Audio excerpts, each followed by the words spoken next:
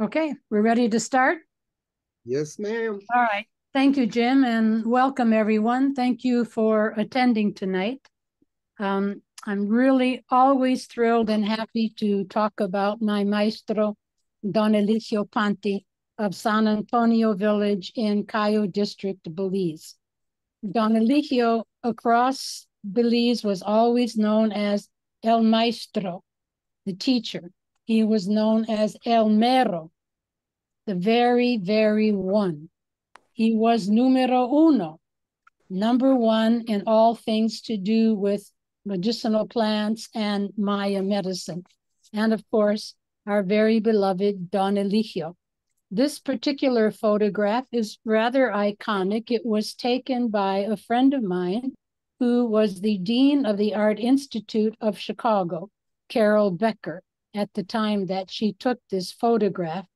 And it has followed us for many years. This was taken in 1990. Don Elijio was 90 years old at the time.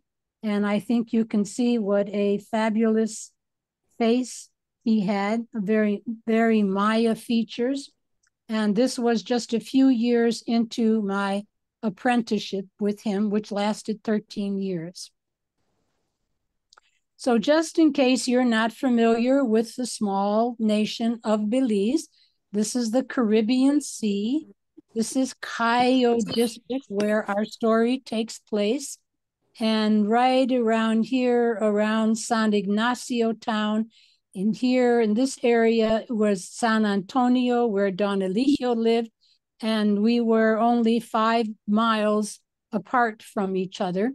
I originally went to Belize in 1976. I had been in Mexico for 7 years, and I went to Belize where my daughter was born the following year.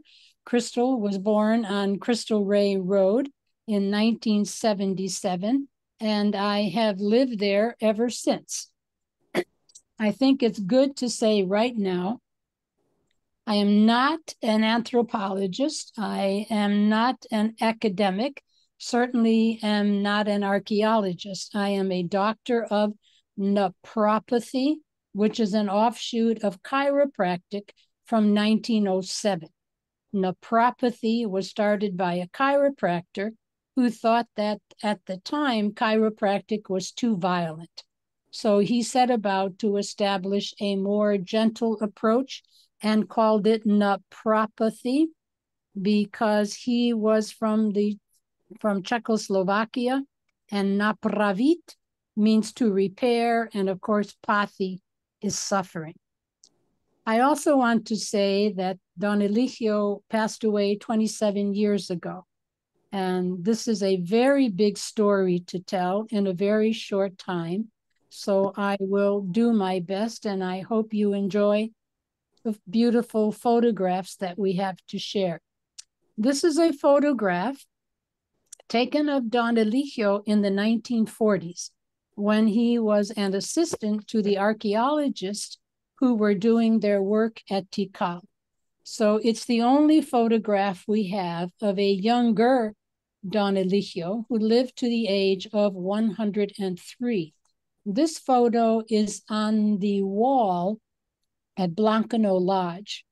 And we managed to squeeze out just Don Elijio's photograph when he was there in Tikal working on the digging and the working on the temples.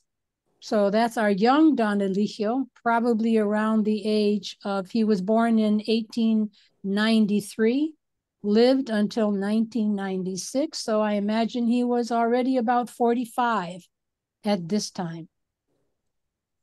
This is how Don Elijio looked when I first met him in 1983. I began my apprenticeship with him that lasted until he passed away.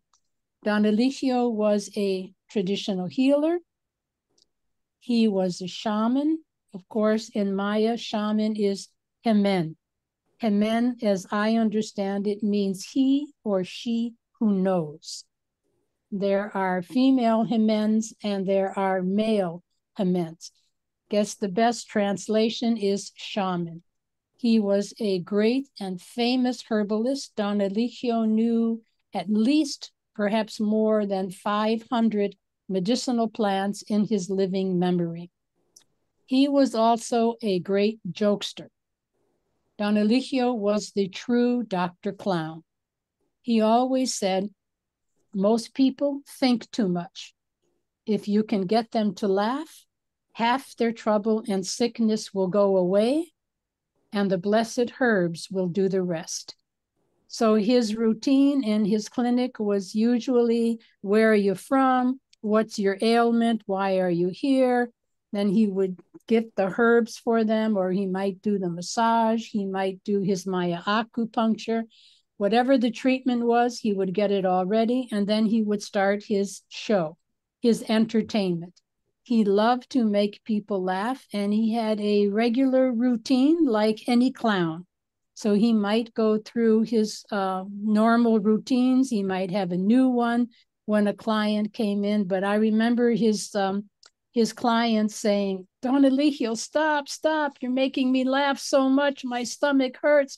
I'm a sick person. I can't laugh so much. So laughter was a huge part of Don Eligio's work in his little clinic in San Antonio. Somehow, let's see. And this is Don Elijio in his little clinic in a quite unfinished cement house that his grandchildren built for him after his wife of 65 years passed away in 1984. I met him in 1987, and this is his little house was 10 by 10, and it was 2 rooms. So his clinic was a 5 by 10 room, and on the other side is where Don Elijio slept. And this house is like, there's the San Antonio Road on the way to the Mountain Pine Ridge and to Caracol. So I always thought of it as the house of the house of wood. Sorry, the house of wood, the house of straw, and the house of cement. The 3 little pigs, basically. So this is where Don Elijio lived, in this little cement house, 10 by 10. This is the house that he lived in when his wife was alive, and this was the kitchen. When I knew Don Elijio, this was the house where his patients slept.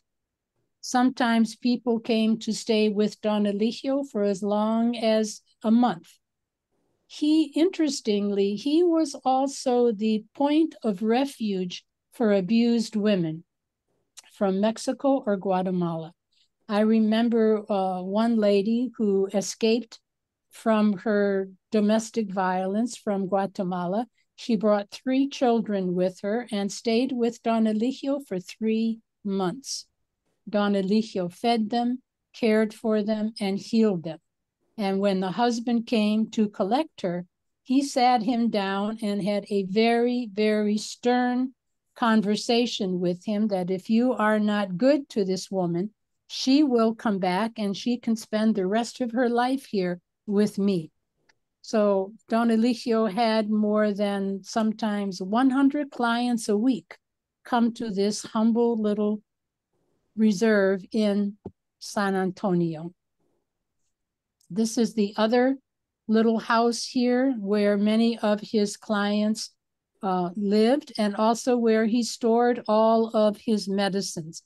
This is the hearth where his teas were prepared, and also where we would get the coals to burn the copal.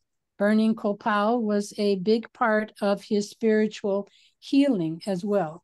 So this is in San Antonio, the little thatch hut. This roof was 50 years old when I first met Don Elijio. And by that time, he said he was just too old and too stiff to change the roof. So he lived with this. This is where he stored his herbs, but every day we had to move the bags of herbs because the rain was coming in through the roof. And so he had anywhere from 50 to 100 clients per week. It was usually 30 people a day who came from all over Central America, from Mexico, Guatemala, El Salvador, and Honduras. They came on foot, they came on horse, they came in buggies, they came in taxi cabs. All day long, Don Elijio treated clients from noon until late evening. All morning, he spent in the bush collecting his medicine. Here's some of his medicine bags containing barks, roots, and vine. This is a scene within one of those huts. That's me there, Don Elijio, and you see the patients standing around. This is a sack of jackass bitters, Neurolena lobata, which we are destemming in order to heat it up over the stove to make his very, very effective powder for serious wounds like the diabetic wound. This was part of my work for Don Elijio, was to collect jackass bitters, Neurolena lobata, put it over that hearth that you saw and reduce it to a powder and then push it through a sieve. And that powder of jackass bitters would be placed over the very, very worst of wounds and even diabetic sores. This chair is very important. You see how the chair has a very odd inclination to it. This is the chair that clients sat in to get his abdominal massage. Don Elijio's abdominal massage was quite famous. People came again from all over Central America to receive this abdominal massage that treated all forms of gastritis complaints, constipation, and most especially the misplaced uterus. So that became and still to this day is a very large part of my professional life, is doing the work of abdominal therapy and teaching other people to do it. But Don Elijio had this chair made so that people could lay back and then he could massage the abdomen. All right. Now, I met Don Elijio in 1984. In 1987, he said, it's time to do a primicia. So this is the ceremony that Don Elijio performed on my farm, Old Eastchell Farm, on the Macal River, about 5 miles by road from his village in San Antonio. So the primicia is a Maya ceremony to the 9 Maya spirits, actually the 9 benevolent Maya spirits, because Don Elijio said there are 9 malevolent Maya spirits who inhabit the lower world. The benevolent 9 Maya spirits inhabit the upper world. So after knowing each other for 3 or 4 years, Don Elijio accepted me as his apprentice and said that it was time to introduce me as his disciple to the 9 Maya spirits, who are the oversoul of the Maya people. That's the sun god, King Ixchel, the goddess of childbirth, the moon, and fertility, Kanan Kash, the goddess of the forest, Kanan King, the sun god, and so there are 9 of them. So here we see 9 gourd bowls, each one for the Maya spirits. Don Elijio is dispensing the atole made with corn. There is copal burning under the table. And so Don Elijio chanted the Maya chant of the primicia in order to introduce me to the Maya spirits as his disciple. And he told me later that he asked the Maya spirits that they would give me every consideration that they would him. So it's impossible to explain the feeling of a great person, Don Elijio Panti, mentioning your name in a Maya chant. So it was a very moving ceremony. And at that time then is when my official apprenticeship began with Don Elijio. So what did we do? Every morning, every week, I spent 4 nights and 3 days with Don Elijio for 7 years. After that, I went 6 years, 1 day a week to spend the time with him in San Antonio. So it was a 13-year apprenticeship. And during the first 7 years, I would arrive in the afternoon, and in the next morning, we would be out and about 6 a.m. By dawn, we were up, and then we would walk 90 minutes to the mountains above San Antonio, collecting medicinal plants all morning, bring them home in the afternoon, chopping and drying to put in those sacks that you saw earlier for his clients. So here we are collecting Don Eligio's most often used medicinal plant, which was skunk root or paiche in Maya, Chiococa alba. So you see it here. This was the root that Don Elijio collected to ward off evil. As an American herbalist and a doctor of naprapathy, I never really understood what ward off evil means until I began my apprenticeship with Don Elijio. This root is very dark, as you can see. It really, literally smells like a skunk. It's very deep and hidden. And also it is very difficult to unearth. And it is so symbolic of the dark ailments that Don Elijio treated with this, especially envy, which is a very devastating disease in the Maya system, envy or invidia, and then maldad. Maldad means basically evil. When people are angry at others or they feel so much jealousy and envy that they actually have curses put on other people. It was extremely common, and it was something that was completely foreign and new to me. And I really didn't believe it when I first started with Don Elijio, but eventually I had to admit that yes, evil magic, black magic, and curses do exist. And this was the root that Don Elijio used for that purpose. Symbolic that the root is dark, hidden, occult, and foul, very much like those dark arts. However, the vine of this root grows really like an arbor over the root system, and the flower is white as snow, and so is the berry. And I always thought this was so symbolic of light over darkness, and that light prevails. So here we are, home from the hunt. This photo was taken by Dr. Michael Ballack, who I will introduce to you later.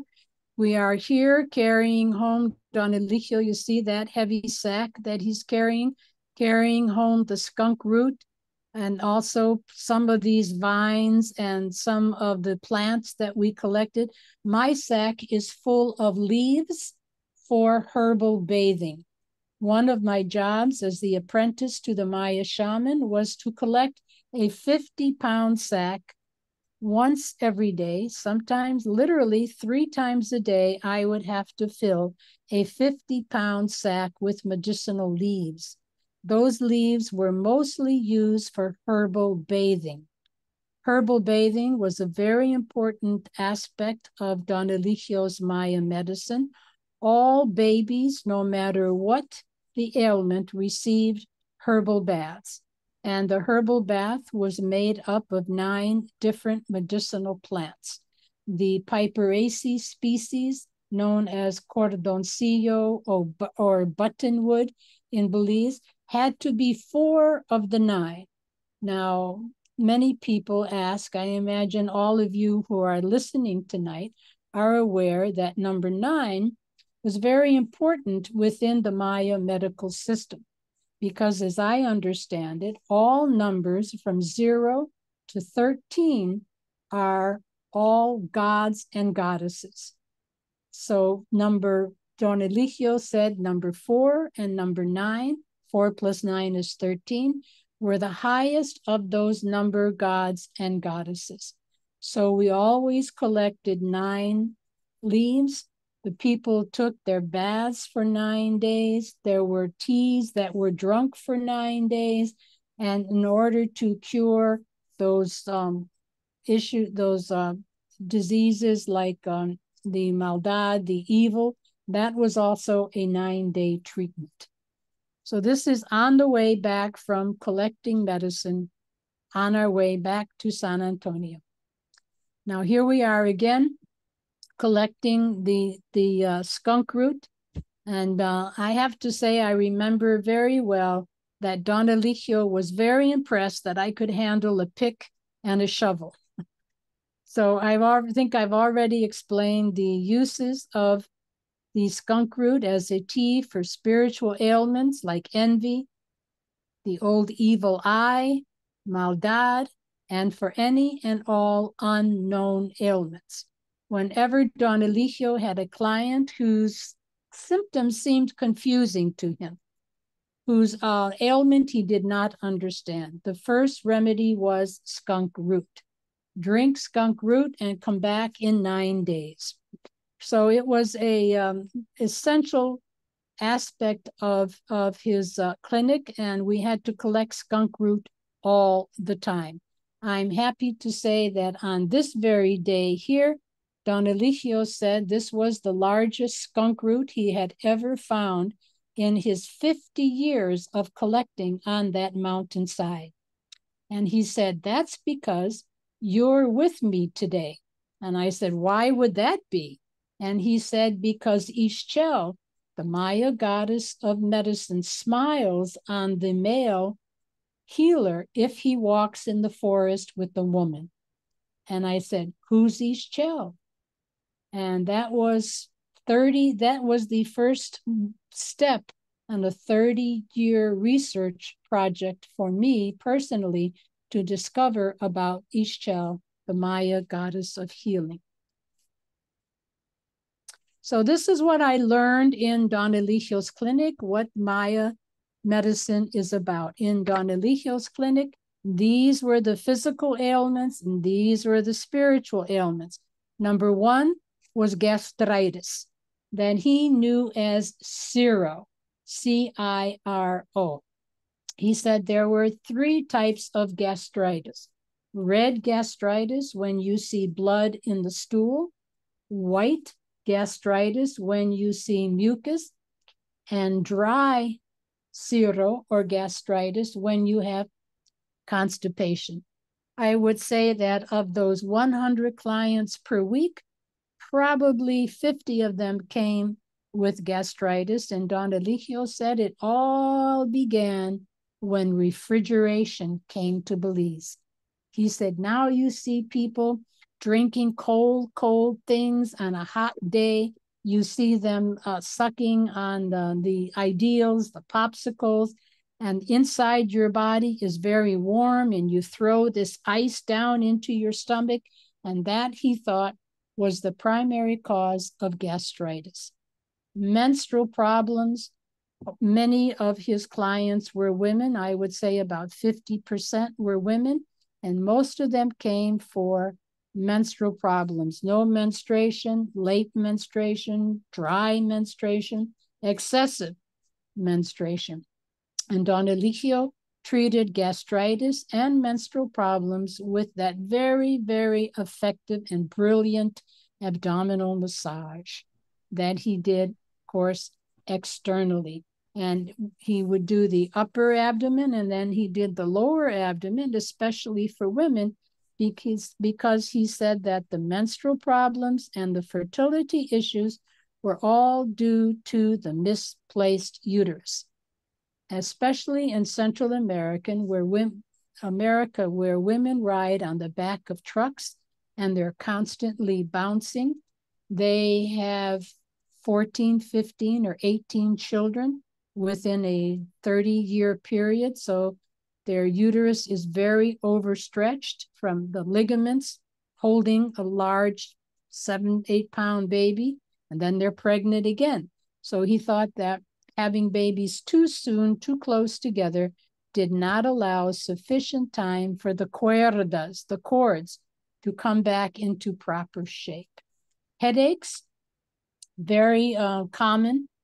Fertility issues. Don Elijio, as I said, was a jokester, and he used to say to women, don't worry, don't worry. Here, we cure those who want and those who don't want. No problem. Lay here and I will rub your belly and I will find where your uterus is. And if it's not in good position, I will put it in good position. And lo and behold, I feel like that was really one of the most important things that I learned in Don Elijio's clinic, was how to correct the misplaced uterus. Parasites were very, very common, as we would expect in the tropics. And for that, his primary plant was the same jackass bitters, the Neurolena lobata. Skin conditions, you would expect, again, are common in the tropics. And that usually was a series of 9 herbal baths taken with specific plants that usually are antifungal, antibacterial. Common aches and pains, and for those, he had a massage therapy that he did, as well as pinchar with stingray spines, and also cupping, what he called ventosa. And we'll talk more about that in a minute. Diabetes is the #1 ailment in all of Belize, probably Central America. For diabetes, Don Elijio recommended the billy web bark. Billy web bark, Latin name will come to me in a minute. That was an extremely bitter tea. But fascinating that everybody with diabetes did not find the billy web tea bitter. And that was one of the diagnostic ways that he decided that it was diabetes. Most of the people came to him knowing that they had diabetes. The other thing he would do is have someone spend the night with him, and he would have them urinate into an overnight night pot, palangana. And in the morning, if the ants were on the night pot, that was a clear sign of diabetes, obviously, because the urine is full of sugar and the ants came for the sugar. So these are the primary physiological complaints that Don Elijio treated. These are the spiritual ailments. So of those 100 or so clients per week, half were there for physical ailments, half were there for spiritual ailments. The #1 spiritual ailment was susto, or fright, what we think of as PTSD. When a person has been through a trauma, a sudden shocking event like a car accident or a shooting, a murder, or a suicide, that's susto. Pesar is grief. That's something like susto. Nobody in the world escapes fright or grief. So those were daily occurrences in Don Elijio's clinic, and they were all treated with prayer, copal incense, and herbal baths. All of these spiritual ailments. Copal as incense, prayer, and spiritual bath. Mal ojo is the evil eye. That's something that occurs to you when people look upon your life with envy and jealousy. We all know I was raised in an Italian immigrant household, and my grandmother always made me put a little piece of garlic in my Catholic scapula in order to protect me from malocchio. So when I heard the word evil eye, I already knew what that was from my childhood, malocchio. Coraje is anger. And so when there was domestic violence, Don Elijio treated usually the woman for susto, and he treated the man for coraje or anger. Coraje is inappropriate anger wielded against the innocent. We have righteous anger. I think we should all be angry about the destruction of the environment. That is righteous. And there is the other anger, which is harmful and aimed at the innocent, like domestic violence. Invidia is envy, which is actually a very devastating disease. I had no idea how prevalent and how devastating it is until I began to work with Don Elijio. And then the envy and the invidia began to happen to me regularly. So ever since then, I have always been working on healing and curing myself of envy and invidia, because of my work with Don Elijio has actually engendered a great deal of envy within Belize. So I know what it's all about. Malvientos are evil winds. An evil wind, one of the most common was the white stone man, el hombre blanco de piedra, the white stone man. Interestingly, the white stone man appeared on the bed of young girls who were about to begin their menstrual cycles. So grandmothers brought young girls to Don Elijio because they had been frightened by the white stone man. And Don Elijio said, it's common, it happens. He tends to appear to girls just before their menstrual cycle. What it means, I don't really know. But Don Elijio worked with them with prayers, copal, spiritual baths, and he all sent them home with a little packet of copal and dried rosemary to burn as an incense in the room where the white stone man appeared. And finally, maldad, or evil magic. As much as I wanted to deny its existence, after years of being in Don Elijio's clinic, it was absolutely impossible to deny that evil magic does indeed exist and that people suffer greatly with that ailment. And it usually comes about as a result of extreme envy and jealousy or revenge. And people feel that they have to hire a necromancer. We hear these words, and I never thought that I would actually be living with the reality of something like evil magic and a necromancer. Necromancer is someone you can hire to do evil magic to others. And Don Elijio always said, aquí en Belize es la mera mata. Here in Belize is the very source of that. And it primarily has to do with jealousy and envy. And these are Don Elijio's healing tools. Number one, primary, is prayer. Don Elijio said, way up until he was 101 years old, after the age of 99, he was not able to go to the mountain any longer, but he said, I still have my most important healing tool, and that's prayer, oraciones. Faith was extremely important to Don Elijio. He would say, people come here to my clinic and they see the plants that I have. They see what I collect. They see my formulas, how I put them together. They think they can go home and make the same formulas, get the same plants, but they never collected the plants with faith and the prayer, which I will share with you in a moment. So the prayers were always said 9 times. Again, we have the sacred number 9. 3 prayers in the left pulse, and each ailment had its own prayer. So I would say Don Elijio taught me, I actually counted 27, 9 different prayers for 27 different ailments. And then 3 prayers in the right pulse, 3 prayers in the left, and 3 prayers over the forehead.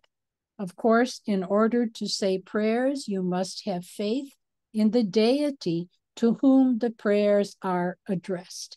And for Don Elijio, that was the 9 benevolent Maya spirits, the Great Holy Spirit, Ixchel, and Mother Mary. As a young man, he was raised as a Catholic Maya, and Mother Mary was a very important deity to him. I always felt like Mother Mary was his girlfriend. He talked about her all the time. Love. Don Elijio had a way of saying the best way to care for a patient is to care about the patient. So love, he would say, párate en amor, stand in love when you begin to treat a client. And it's something that I have never forgotten. Laughter, again, Don Elijio said, most people think too much. Get them to laugh, and half their trouble and sickness will go away, and the blessed herbs will do the rest. So he was the clown and the jokester, and he loved to entertain and make people laugh. Herbal teas, there were probably 25 primary vines, roots, and barks that and leaves that Don Elijio used in his daily clinic. Herbal teas were taken 3 times a day for 9 days, especially for something like diabetes or gastritis or menstrual problems. 3 cups a day for 9 days. Herbal baths were essential, especially for the spiritual ailments that we discussed earlier. And that would be done with 9 different leaves, boiled up, and then poured over the person, not soaking, because hardly anybody has a bathtub in Belize anyway. But it was a splashing technique. And those were done primarily for, again, spiritual ailments and for all babies and children, no matter what the ailment. Ventosa is the Maya system of cupping. Don Elijio grew a cotton tree in his front yard, and from that cotton tree, he harvested the pods, pulled out the cotton, and it was a small, I wonder if it was a small ceiba tree. It was at a time when I didn't really know the ceiba tree, but it was a cotton tree. And perhaps it was a young ceiba tree that never grew more than 12 feet tall. So he would take that cotton, a kitchen glass, and it had to be a thick glass. It could not be a thin glass, thick one with a rim around it. And he had a piece of chewing gum that he chewed up and stuck to the inside of the glass. And then the cotton was pulled out thin and stuck up against the chewing gum. And then that was lit. The cotton was lit, which was one of my jobs, because when I met him at the age of 90, his eyesight was failing seriously, so he might burn the client with the lighter. So I had to light the cotton, and then glass was popped down on the flesh, and then, like in Chinese cupping, the flesh pulled itself into the glass, and that was an important part of healing all aches and pains, especially of the back.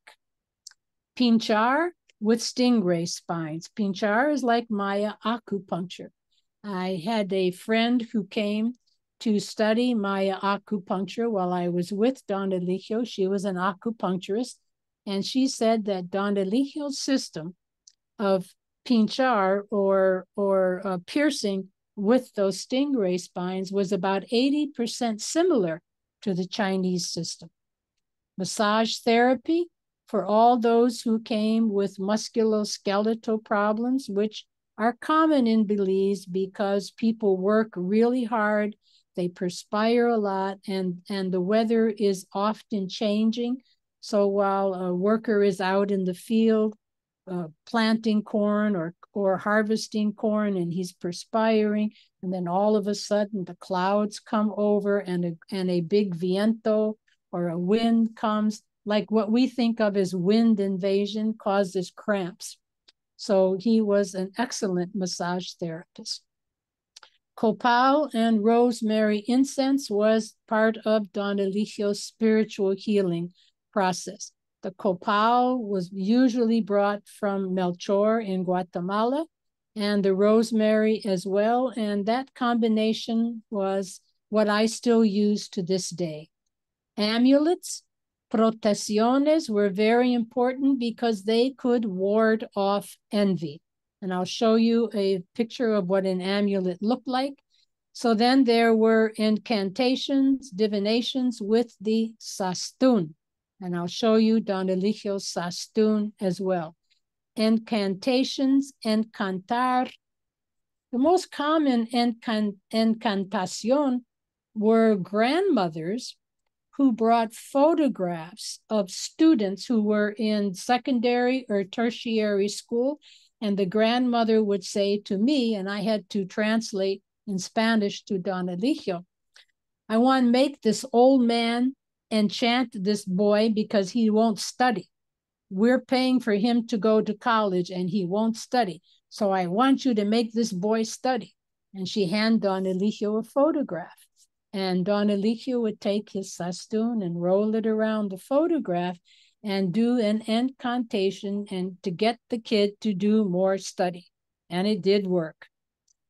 Divinations with the sastun, I'll show you that in a moment. So Don Elijio said that when the medicinal plants are collected, they have no power and no healing properties if they are not collected with prayer and faith. And this was Don Eligio's herb collector's prayer. Then he gave me permission to share, that I use to this day and that I teach to all of my students. En el nombre de Dios Padre, Dios Hijo, Dios Espíritu Santo. Yo soy quien ando en el monte buscando la medicina para curar la gente. Doy gracias al espíritu de esta planta y tengo la fe con todo mi corazón en su gran poder de curar las enfermedades de la gente. In the name of God the Father, God the Son, and God the Holy Ghost, I am the one who walks in the mountains to find medicine to heal the people. I give thanks to the spirit of this plant, and I have faith with all my heart in your great power to heal the sickness of the people. Don Elijio said, if you don't say the prayer of faith and thanksgiving to the spirit of the plant stays in the earth and will not follow you home to do the healing. So that was a very important part of Don Eligio's work. And here he is saying the prayers for an infant. This infant is only 9 months old, and his mother is pregnant already, and the baby is crying and crying and crying because the mother had to take him off the breast because she is now pregnant again. So Don Elijio said that the baby had pesar, or grief. So he's saying 9 prayers by laying on of hands on the baby's body. Here's the sacred sastun. Sas in Maya means light or mirror. Tun is stone or age. Sastun is a stone of light, mirror of the ages, has so many different esoteric meanings. This was Don Eligio's Sastun that he had and used for incantations and divinations for 50 or 60 years of his practice. And it is a simple little glass, what looks like a glass marble, but it was a magic instrument that was teleported by the 9 Maya spirits to him in San Antonio. His wife found it in a hammock one day when Don Eligio was returning from performing his 9th primicia, asking the Maya spirits to send him a sastun so that I can do your work really well. And so here is that magic Maya instrument, the sastun, and it is used to sacar la suerte, means check my luck. So do I have bad luck? Do I have good luck?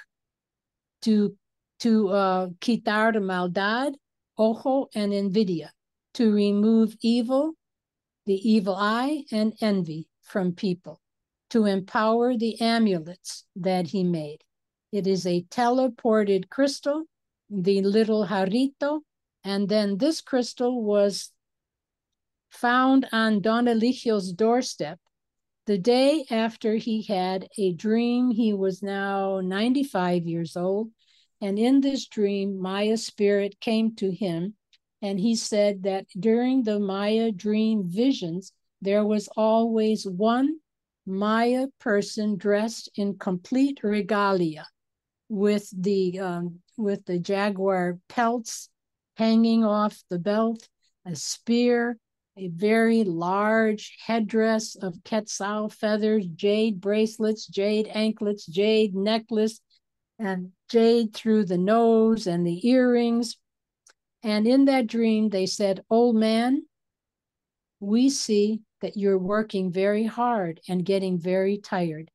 When you open your door in the morning, we will leave something for you that will give you more energy and help you to live longer." And that was this crystal. And he said, and in this crystal is the Virgin Mary. Don't ask me how or why, I don't know. But he said that his contemplation and his meditation was looking into this crystal to find the Virgin Mary. And here is the sastun at work. There is an amulet that Don Eligio made. When I met him, I made them for the rest of the 13 years of my apprenticeship.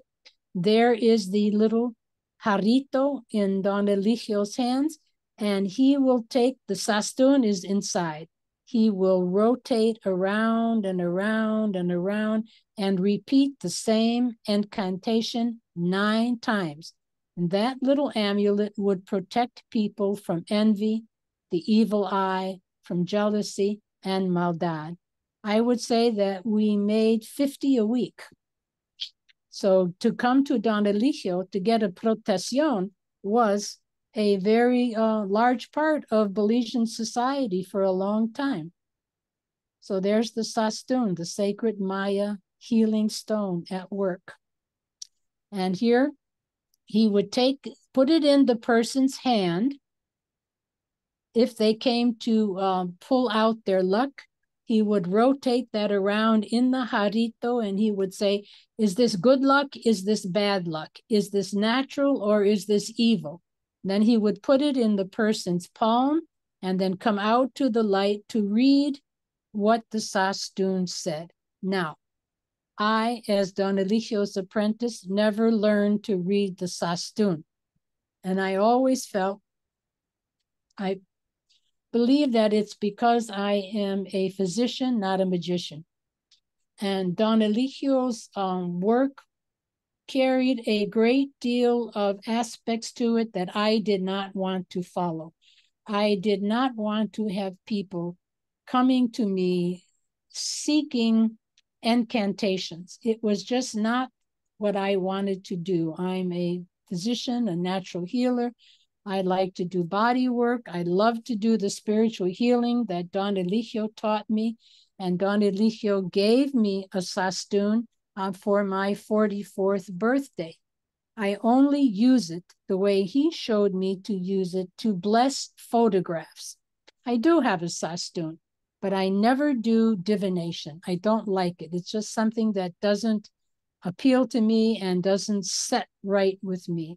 And so I use it to bless and to bring strength and healing to those who are ill through photographs.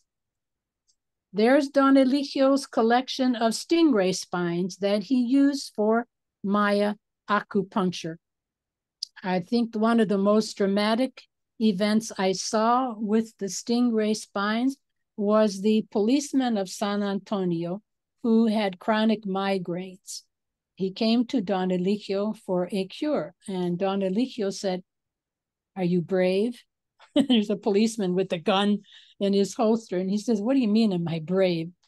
"Yeah, I think I'm brave." And Don Elijio said, "You have to be brave for this treatment."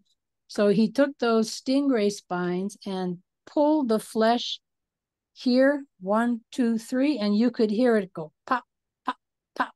And in the center, pop, pop, pop. Over here, pop, pop, 3 times. And then Don Elijio pushed the policeman's head down, and all this blood comes pouring out of it that had the most foul smell you could imagine. It smelled like dead meat. And when it hit the ground on the cement floor, it coagulated within seconds. And Don Elijio said to the policeman, "There's your sickness. There it is right there on the ground." He came back for one more treatment. And as Don Elijio would say, "Adios dolor," goodbye pain. The migraines did not come back after that. Don Eligio's wearing sunglasses because at this point of his life, he's about 95 there. He had cataracts, so the sun was kind of painful to his eyes. And around 1987, 5 or 6 years into my apprenticeship, I sent a letter to Dr. Michael Ballack of the New York Botanical Garden telling him that I had met this wonderful old Maya traditional healer and that he is much, much more than I thought. He was simply a herbalist. I only wanted someone to teach me about the medicinal plants of Belize. As a natural therapist, a natural healer, I needed to know the medicinal plants. And I thought Don Elijio was a herbalist, but I did not know that Don Elijio represented one of the last living Maya shamans of Central America. That really came as a complete surprise to me. So I wrote Dr. Ballack, who is an ethnobotanist of the New York Botanical Garden, saying I had met this wonderful, charming, funny old man in San Antonio who seems to me to represent one of the last living Maya Jimens of Central America, and I don't know what to do. I don't know how to record this. I'm afloat here, and I'm feeling concerned that he's already in his 90s and felt like this really deserves to be recorded, archived. All of Don Eligio's knowledge, as much as we could capture, should be archived for the Maya people, for the Belizean people, and for the world. So Michael Ballack was on my doorstep within 2 weeks, and there began the Belize Ethnobotany Project. Dr. Ballack had a research project from the National Cancer Institute to collect medicinal plants in Belize for cancer and AIDS research at Washington.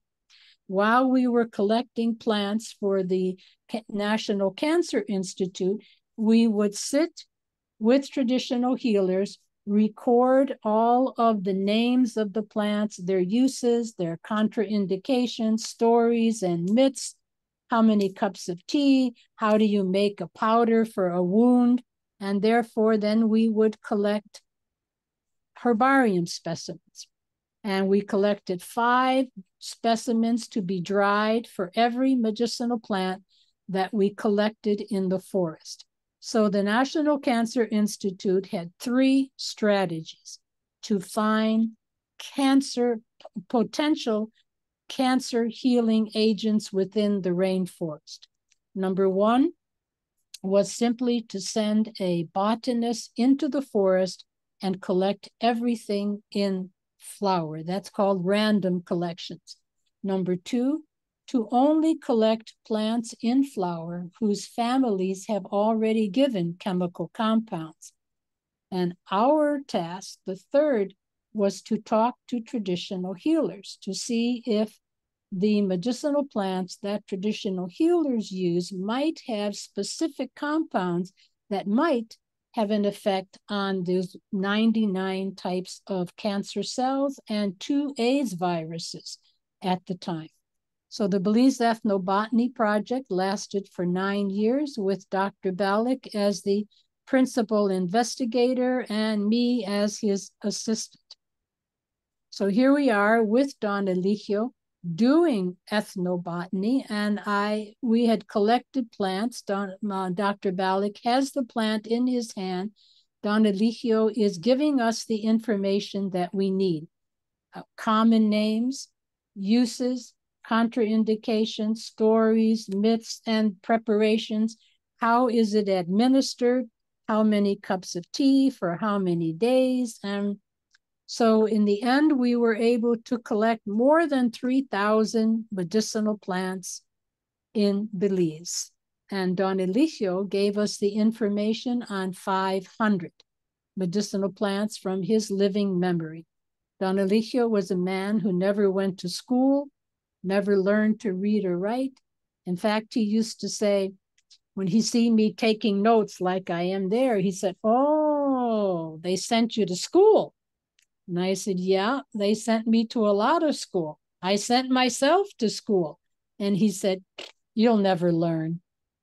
"What do you mean I'll never learn?" And he said, "That stick, that piece of paper, that makes your mind weak." I never had a stick. I never had a piece of paper, pero aquí está lleno. Up here, it's full. And truly, it was truly full up in Don Eligio's head. Part of Don Eligio's healing was copal incense. And this is his personal formula of dried rosemary and different grains of copal, brown grains, white copal, yellow copal, all came from Melchor. That was one of the tasks that I did for him, was to identify vendors who could bring copal over the border. So in my time with Don Elijio, during those 13 years, I would say that there are 2 aspects of Maya medicine that have stayed with me. One is the Maya abdominal massage that now I teach all over the world because of its beneficial effects on all female complaints, menstrual complaints, ovarian issues, fertility issues, gastritis, constipation. Extremely useful. And here we are at a class in Nayarit, Mexico in 2023, bringing these sobada techniques to the Mexican people. Unfortunately, in Mexico, medical doctors are decrediting traditional healers, telling women, don't go see those massage therapists because they will hurt you. So I would say for the last 30, perhaps 50 years, this very incredibly sophisticated massage technique that is about 5,000 years old has been discredited. And therefore, Mexican women are afraid of the Maya abdominal massage. So it has been my personal goal to bring that back to Mexico. And this is actually the first time in 2023 that I was able to gather a group of students together to teach the Maya abdominal massage in Mexico. The other aspect that has stayed with me and that I continue to teach around the world is the Maya spiritual baths for fright, envy, for curses, with water, plants, prayer, and faith. So this is a Maya spiritual bath. There is the hibiscus. This is a plant called the flor de susto, the flower of fright. This is a combination of 9 different flowers and leaves put together in a bucket of water with prayer. All of the plants were collected with Don Eligio's herb collector's prayer, put into a bucket, and this is what a spiritual bath looks like. Now, I spent many an hour, many a day, many a year contemplating how does Don Eligio's spiritual bath relieve the effects of envy, grief, fright, and the evil eye. What's happening here, this is water that has been blessed with prayer, filled with plants that have been blessed with prayer. And my best interpretation is that this is an auric cleansing. This is actually absorbing this negative energy, if you will, out of the energy field, the electromagnetic field of the person. And so it's not a soaking bath ever. It's always a splashing bath. It's known as a lustration. Lustration from luster, meaning to bring light. So the abdominal massage and the Maya spiritual healing have really meant the most to me, that have stayed with me, and how now I spend my later years teaching those techniques around the world. Here is our students in Mexico studying the abdominal massage. Here we are in Israel. This is the group of Maya massage therapists that have been taught by myself and our teachers within the Abdominal Therapy Collective. Now, when Don Eligio passed away in 1996, he passed away at 6:10 a.m. At 6:10 a.m., I had a dream. I was about 5 miles from where he was taking his last breath, because we had brought him home from the hospital. My husband, who is a paramedic, unhooked all of his needles. We took him back to San Antonio, put the suero back in, and then we left for the night so that he could spend the time with his family and his villagers, knowing that he most likely would not live through the night. That morning at 6:10, I had a dream. And in the dream, I see Don Eligio lying on the floor next to the bed where I'm sleeping. And he's an old, old man dying. He takes different breaths like, then I know he's dead. He's dead right there on the floor. And he gets up. He gets up, a young man with black hair, no wrinkles, a beautiful bronze face. And he sat down on the bed next to me. And I could feel the bed depress when he sat down. He put his arms around me, gave me a kiss on the cheek, and he said, with his hand pointing to the corner of the room. In the corner of the room was a little stool, and on the stool was a young boy I know to be Gonzalo. Gonzalo's face changed to Mario. Mario's face changed to Juana. Juana's face changed to Maria. And Don Eligio said, take the children as if they were your own. Train them and teach them to help each other. And my husband and I thought about that for 2 years. And I remembered that my childhood growing up in the inner city of Chicago was very blessed by summer camp.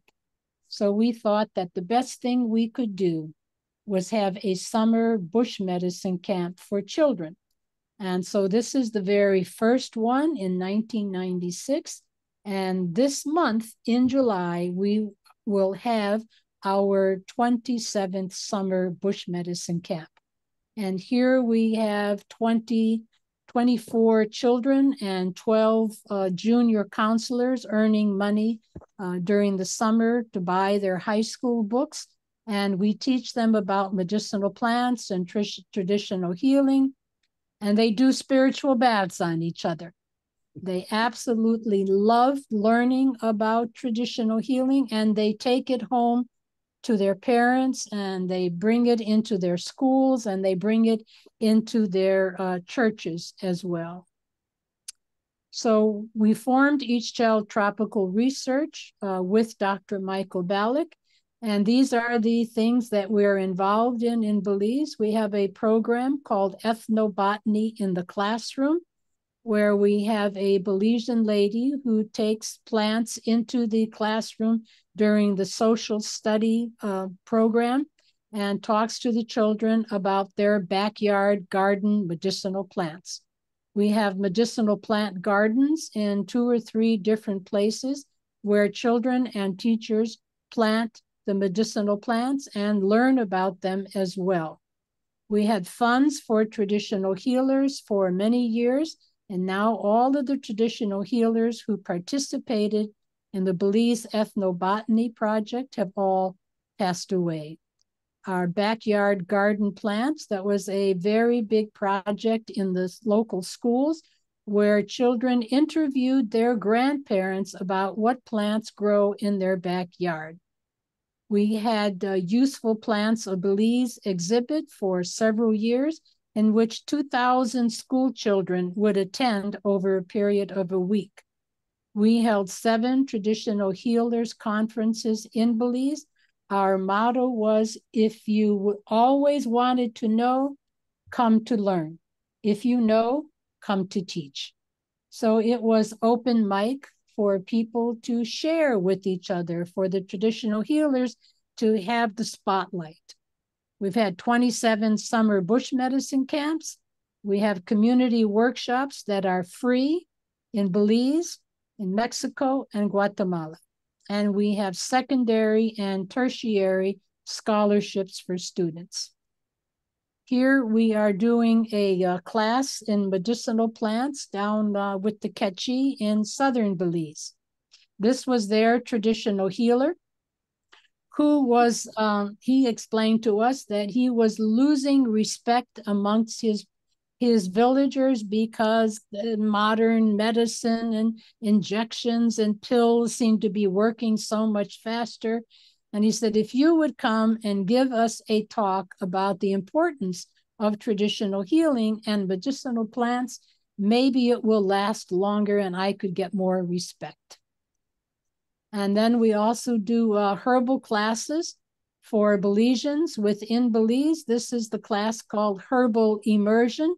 And we simply spend the entire week teaching about medicinal plants, herbal bathing, and many of the things that Don Elijio taught me. Here's one of the traditional healers conferences that we sponsored at the San Ignacio Hotel in San Ignacio. This is Miss Juana Shish, a granny healer.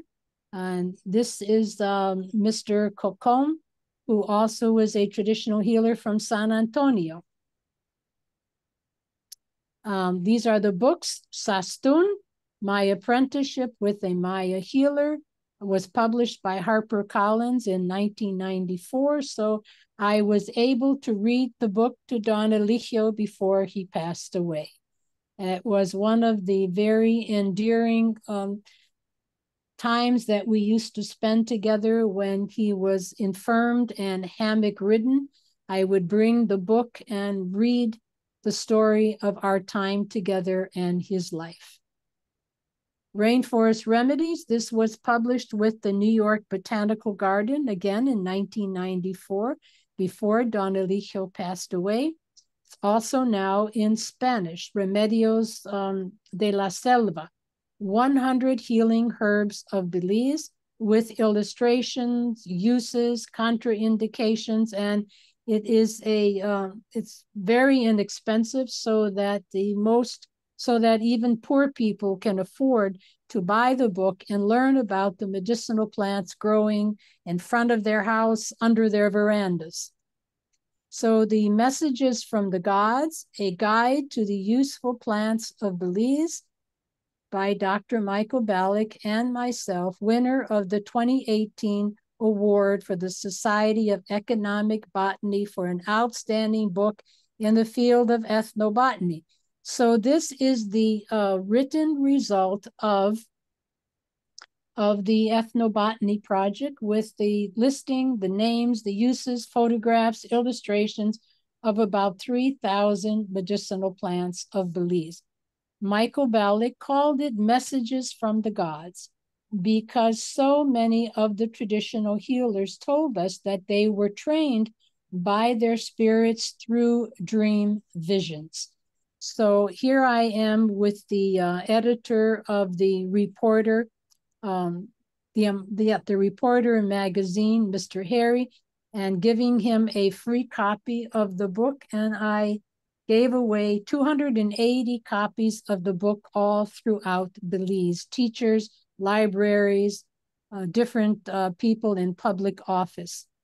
So Jim asked me to share some of the medicinal plants. This is the Mexican wild yam, Dioscorea belicensis, Cocomeca, old man's beard, and of course, this is the plant that gave the world the birth control pill and cortisone, two of the most commonly prescribed medications of the world, the birth control pill and cortisol.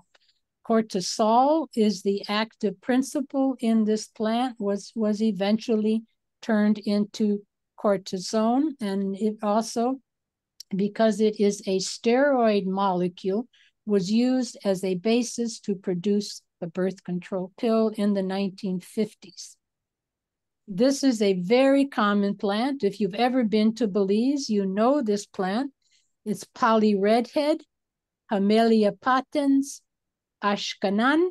Ashkanan means guardian of the forest because it only grows at the very, very edge of the forest, as if it were the gatekeeper. Sana lo todo means cure all. Klauspim in Maya, and this is for all manner of skin condition, sunburn, kitchen burn, as a herbal bath. Our humble little hibiscus is one of the most important healing herbs in Belize, because this is what we use to stop threatened miscarriages in women for excessive menstruation during the menstrual years and during menopause as well. And this is also a fabulous herb to include in any bath for physical or spiritual ailments, the flower and the leaves. Marigold. Marigold is a specific as a bath for spiritual healing to ward off all manner of spiritual diseases that we have already mentioned, and is also a common herb to use to help eliminate menstrual cramps as a tea 3 times a day for 3 days before menstruation. Gumbo limbo. If you've been to Belize, you know this red shaggy bark tree, which is the natural remedy for the poison wood.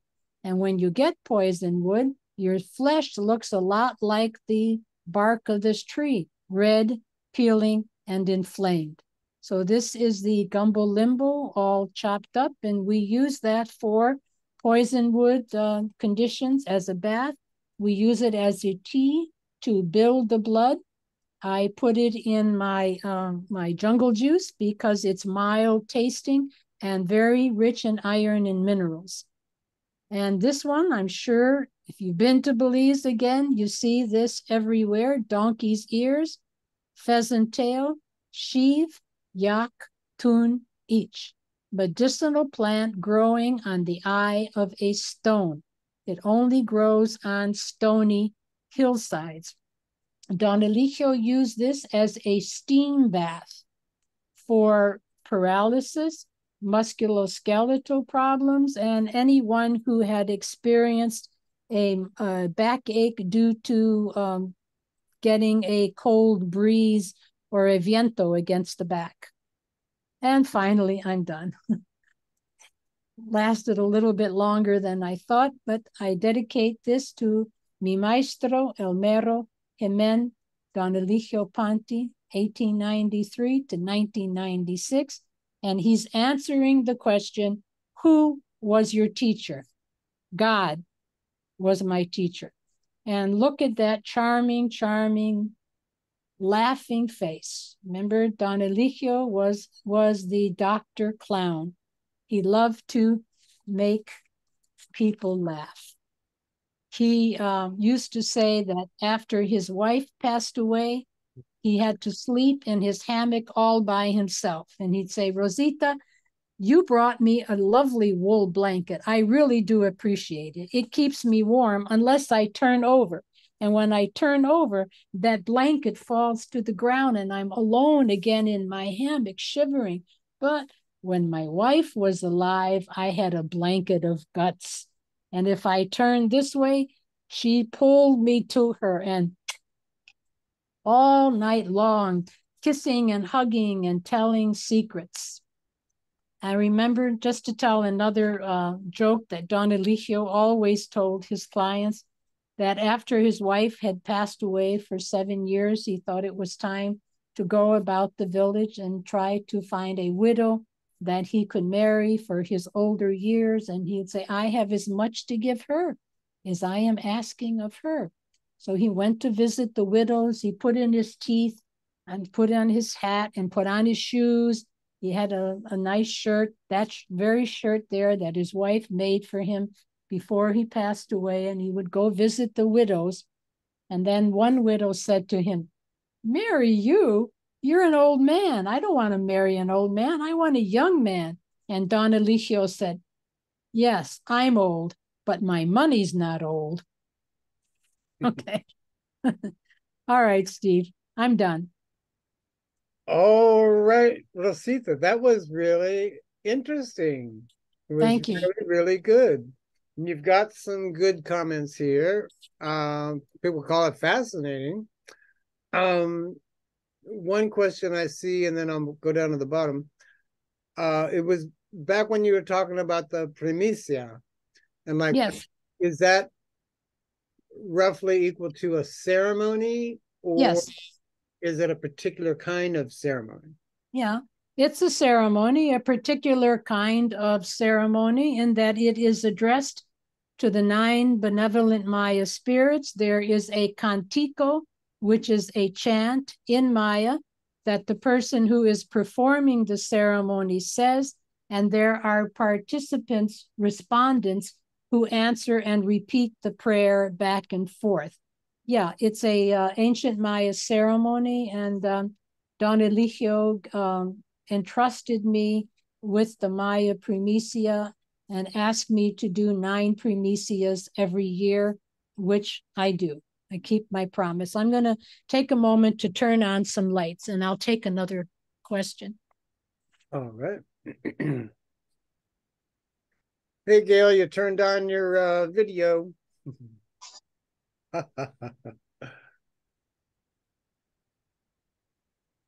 Okay, it was just getting a bit dark. Okay, another question? All right. Well, Gail says, what a unique and fascinating presentation. I look forward to learning more. Many of my former colleagues were from Central American countries, and there were many who spoke of their grandparents' traditional healing and teas.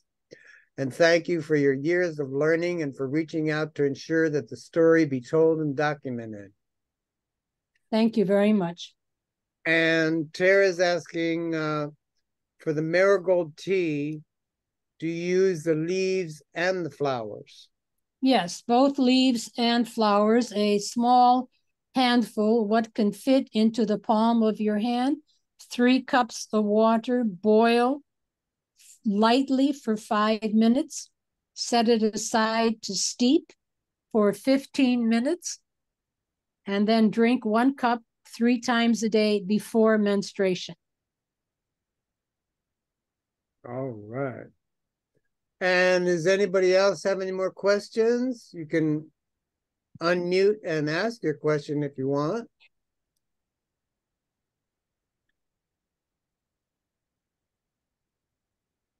Marilyn says, very grateful to Rosita and the Aztlander for this presentation, a wonderful gift to humanity. Thank you, Marilyn.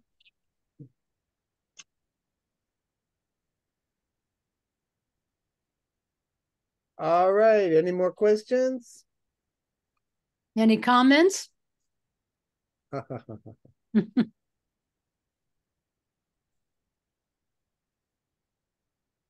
me see. Fascinating presentation.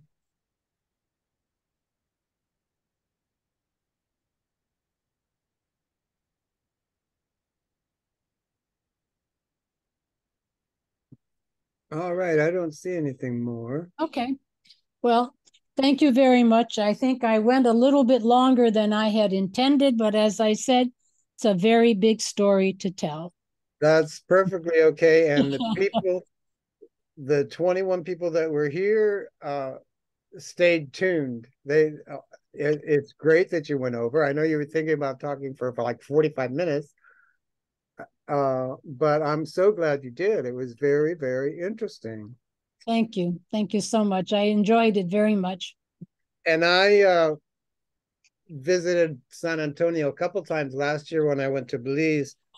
And the Maya name for San Antonio was Oshmulka, place of three hills, because they decided to build the village in this sort of little valley and up the hills of the different hills.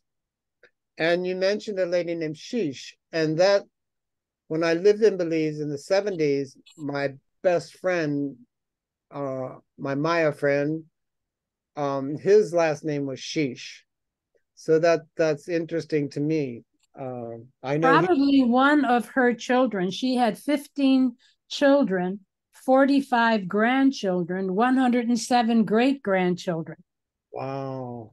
Yeah, that's truly the definition of a matriarch. Yeah.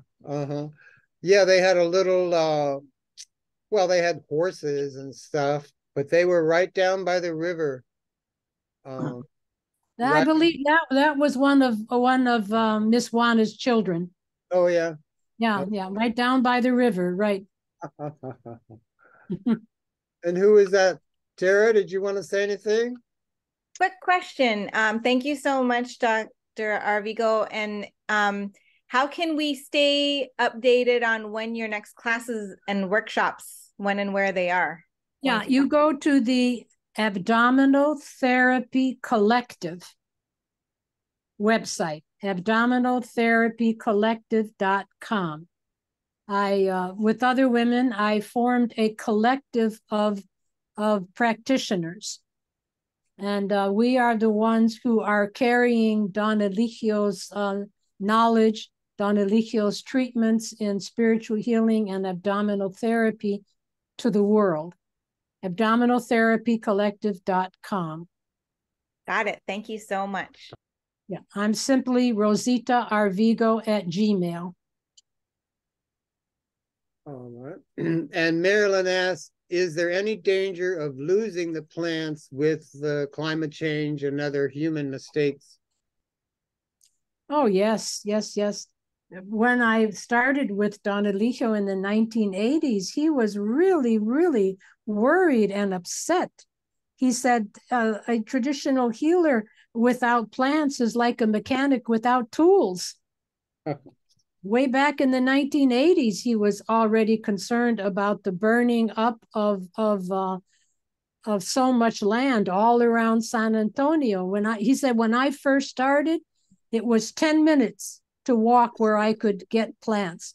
At the end of his career, it was 90-minute walk to where he could collect medicinal plants. And that's one of the reasons he needed a younger apprentice. It was very difficult for him in the later years. When I met Don Eligio, I was 40. Now I'm 82. Wow. And the little amulets you said you made, were they cloth bound? Did you sew them together? Yes. Did they wear them with a string around the neck? Well, many people, women put them in their bras. Other people had little sacks that they put them in, carry in their pockets, or tuck them into the school backpack for the children. There's a piece of black cloth with a piece of balsam bark, piece of copal, a little bit of rue, and a little bit of the stone of Esquipulas, which is a little white sacred stone that comes from the town of Esquipulas in Guatemala. Where they have 50 a week. Yeah. 50 a week that I had to sew for him because his wife used to do it. When she passed away, his eyesight was failing, so he couldn't sew them anymore. So, it was a pleasure to be of use to him. That's great. All right. Thank you so much for your work, dedication, and for bringing this into the future. Wonderful. My pleasure. Thank you all for attending. I see most people stay to the end, so I'm quite happy about that. All right. Thank you so much. Okay, Jim. Thank you so much. I'll let everyone know when the recording is up, and you can watch it again with your morning coffee and share it with others. Okay. Buenas noches a todos. Buenas noches, Bye.